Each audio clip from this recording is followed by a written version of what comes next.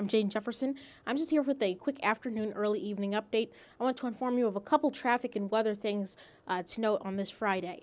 Number one, the snowstorm has finally begun to move out. So right now what we're dealing with is just some sleet on roads. So that's a quick advisory. Just make sure you're being careful on roads. There is not really any incidents to report from today's storm.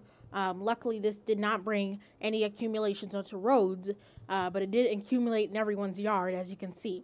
On a traffic note in Findlay, that interchange with I-75 and I-68, that construction project is still in progress. They're reconstructing those bridges and getting that re-looped. That project is still going on, so if you've driven out there before, you're very much aware of what it's like out there as well.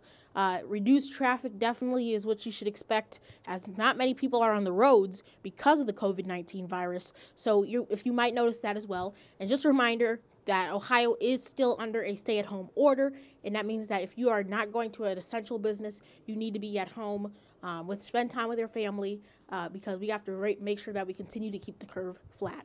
Well, reporting in Toledo, I'm Jaden Jefferson.